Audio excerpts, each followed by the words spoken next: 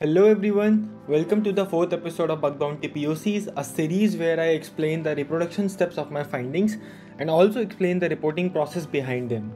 So let's dive into today's video, that is delete replies on LinkedIn Learning. So this is the summary. When deleting a reply on LinkedIn Learning, there is a reply ID associated with that HTTP request, and you can substitute the reply ID of yours reply ID with a victim's reply ID, and this will result in the deletion of victim's reply. So let's look in detail how this all worked. You can go to linkedin.com/learning, pick a course. Like here I'm picking this course, and this is just an example, and these pictures I'm taking as of today. And there is a section called Q&A section here. So if you will click on this Q&A section, then you will see question and answers where users can go post some question and you will get the replies. So look at the structure of this Q&A. Users can go and make a post first, right? So this is similar to a LinkedIn post. So there is a post, there is a comment, and there is a reply. So first I started by testing authorization at the post, and then authorization at the comment level, and then started testing authorization at the reply level. There were no bugs at the post and comment level, but there is this deletion bug at the reply level. So what attacker can do is that attacker can go and make a reply. After this, I will delete my reply. I will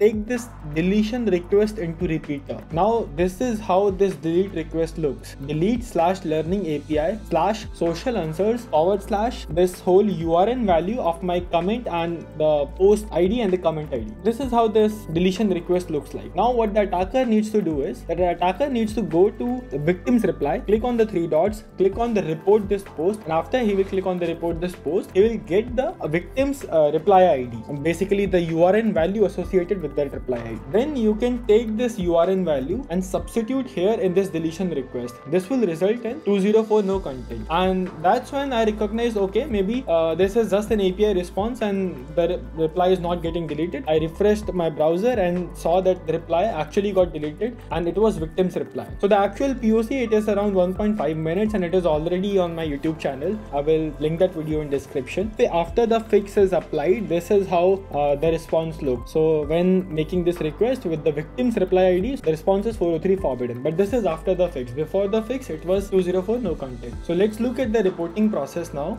So this report is actually partially disclosed by LinkedIn right now. I got my first reply by Harkav and Traja, and they changed the status to PPR on 14th December. I think I reported this on 12th December, and on 15th December, the LinkedIn staff replied to me, and on 17th December, it got triaged. On 11th January, they paid a bounty, and on 15th March, the issue got resolved. This is the summary of explanation that I found an HTTP request to delete a reply, and that request was having a reply ID, and by reply ID, I mean the URN value. With that report feature, attacker can get the victim's reply ID, and you can change the reply ID to victim's reply ID and delete request, and this will result in deletion of victim's reply. This is the reporting timeline that I've reported this bug on 12th December 2022. The status got changed to PPR on 14th December. It got triaged by LinkedIn staff on 17th December, got rewarded on 11th January 2023, and that's a mistake here, 2022, and it got resolved on 15th March 2023, not 2022. So that's all from my side. Thank you.